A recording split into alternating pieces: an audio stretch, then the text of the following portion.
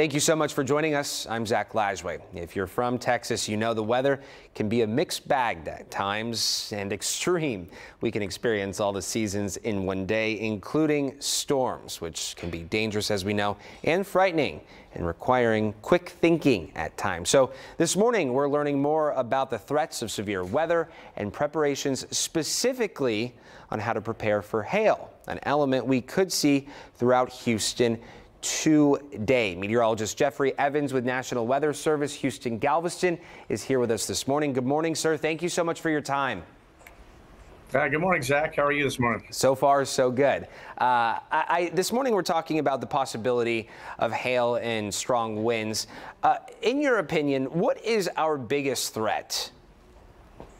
For today, it's going to be some hail. Now, we're not looking at hail like we had last Friday and Saturday, fortunately. You know, last week, as you all just talked about, we had hail tennis ball to baseball size. Wow. Today, we're not looking at that kind of atmosphere. It's not quite as volatile. But we still could see some, half-inch to 1-inch type of hailstones, particularly south of I-10 and towards Matagorda Bay, where that severe thunderstorm watch is in effect through this morning. So that's kind of what we're monitoring on the floor right now, and something we want people to be aware of. When we talk about these elements, why are these elements so dangerous for Southeast Texas? Well, I mean, this is that time of year where, if you remember last week going into that late week severe thunderstorm event for us, we were really warm, very unseasonably warm, very humid, but it's still early in the year. So it's also very cold aloft, and we have a lot of weather systems that are moving through.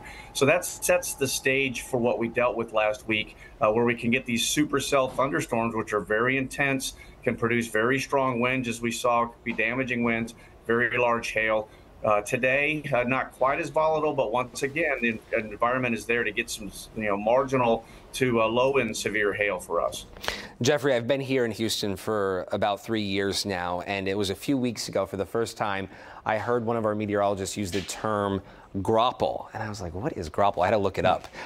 What is the difference between Grappler and hail, and is Grappler as damaging as hail?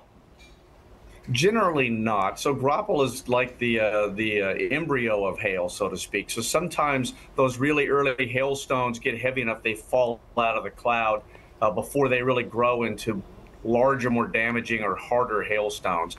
Grappler can even splatter when it hits the ground. So it's generally not damaging, but it's a neat phenomenon when it does happen. And Grappler is a real weather word. So there you go. You learned something. Yeah, I was taken aback for sure that day. Okay, talk to us about, this is my final question for you this morning, sir.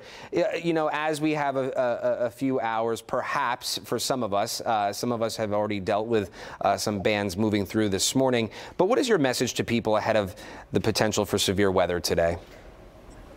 Well, for today, like I said, the main potential is going to be for hail. The only thing you can really do to damage or protect your property from any sort of damage is to pull it inside. So, when you're in a severe thunderstorm watch, maybe that's a time to clear out your garage so you can pull that car in it. Understand that the difference between a watch and a warning. A watch just means conditions are favorable. We have yet to issue any warnings this morning. And when a warning comes out, that means that the threat is imminent or ongoing. So that's the time you'd really want to maybe cover your any items that you want to protect, particularly if the warning is talking about hail sizes greater than 1 inch. And we do put our projected or estimated hail size in those warnings. So when those warnings come out, pay attention to those, listen to what the experts are telling you, and try to get your property covered up or protected. Yeah, all good information. Jeffry Evans, thank you so much for your time this morning, sir. We appreciate it. Take care, Zach. Thanks.